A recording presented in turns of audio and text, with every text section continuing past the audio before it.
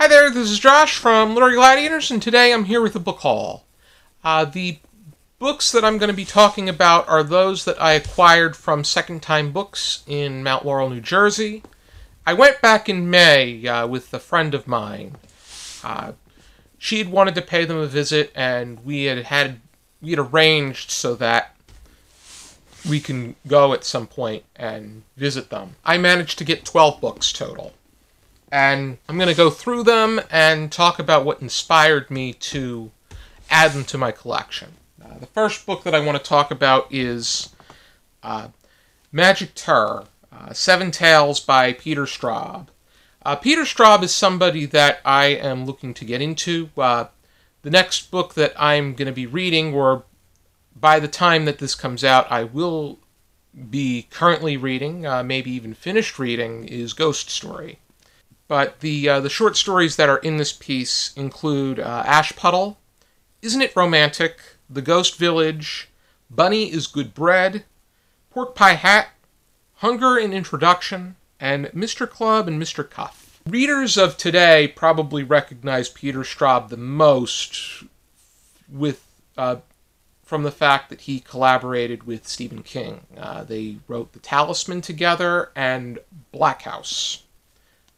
Peter Straub recently passed away, which was very saddening, but he was very active on his own right and is very often acclaimed and revered by even those that aren't traditional horror readers. Next, I got Haze of the 23rd by T. Harry Williams.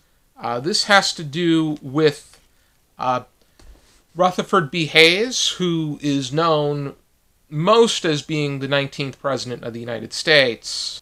But to him, his golden years were not the 4 years that he was president, which was 1877 to 1881, but the years that he spent as the unit commander for the 23rd Regiment from 1861 to 1865 during the Civil War.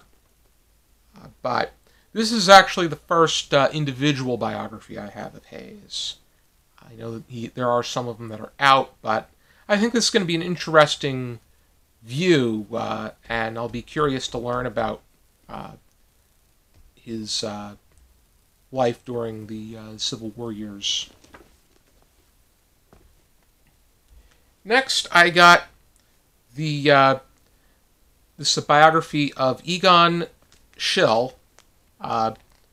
This was written by Reinhard Steiner, and this is part of the Tazchen collection of artistic biographies. I started my major collection when I found several of them at Return the Page in Williamstown, but this one was not part of it, and I'm glad that I was able to add this. I need to make a list of what I have yet to acquire, because I want to keep an eye out for them. I was thinking of my dad when I purchased this book, and this is Paul Revere's Ride, which has to do with a more biographical account of the midnight ride of Paul Revere. Because there's this myth as to how it happened, where he was screaming the British are coming, when in actuality it didn't go like that. Henry Wadsworth Longfellow made it more mythical so that they would rally up more support for the Civil War and create a more glorified reflection of the American Revolution.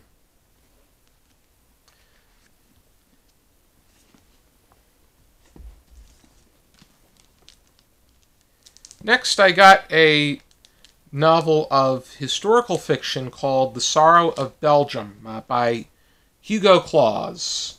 And I'm inclined to... This is quite interesting on the basis that I would I'd like to examine historical fiction from the perspective of Belgium and its place in the world, primarily during the World War II era and the eventual the Nazi invasion that took place.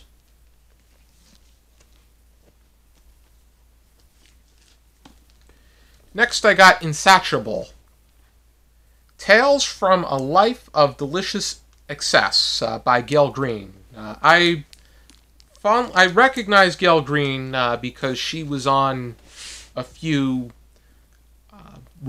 cooking shows as a judge. She was a judge on Iron Chef America, and in particular, it was Battle Barramundi between Bobby Flay and Ralph Pagano, who was runner-up of the first season of Hell's Kitchen.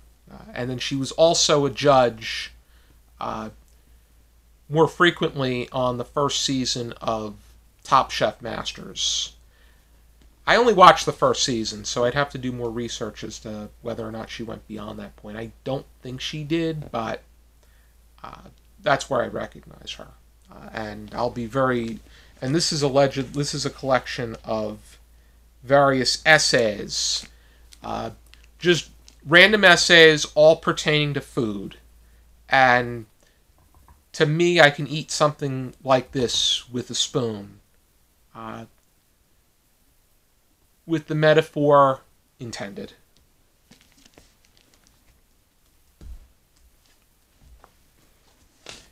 Next, I got Provencal Cuisine. This is innovative recipes from the south of France by Louisa Jones with photography by Allison Harris. I had my eye on visiting Provence in Cape May Courthouse in New Jersey, and I finally had the opportunity to do so, and it was really good.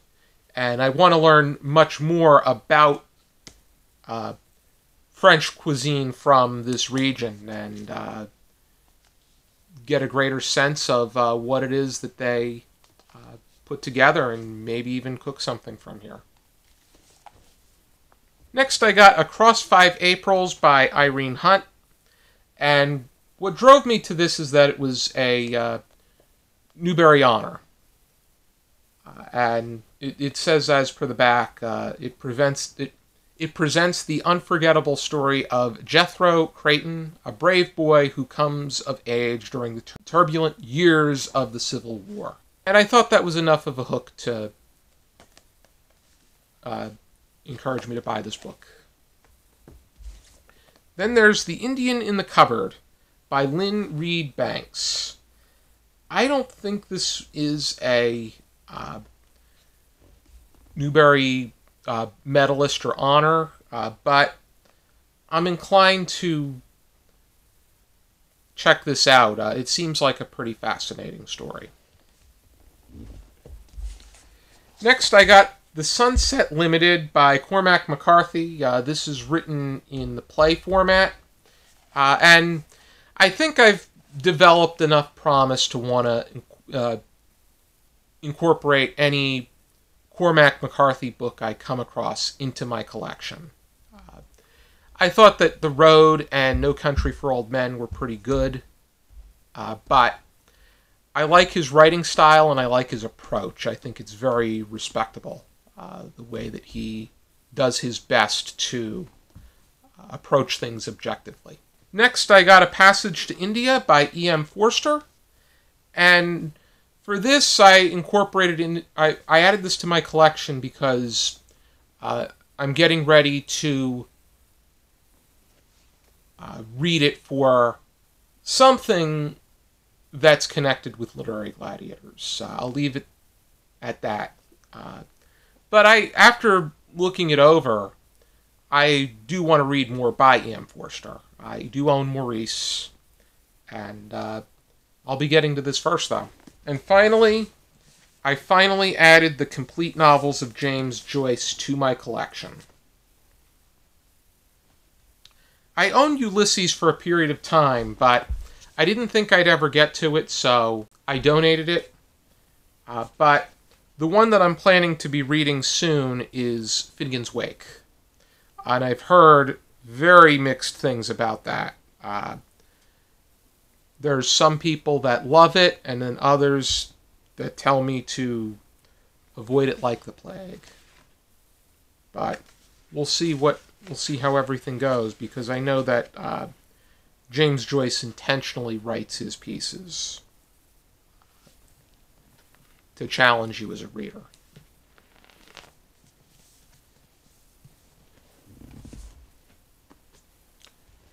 Those are all of the books that I acquired on my most recent visit to Second Time Books. It is an extraordinary bookstore that I highly encourage you to check out if you are ever in the Rancocas Woods area of Mount Laurel, New Jersey. And I highly encourage you to check out some more videos from our channel. For now and as always, I encourage you to keep reading.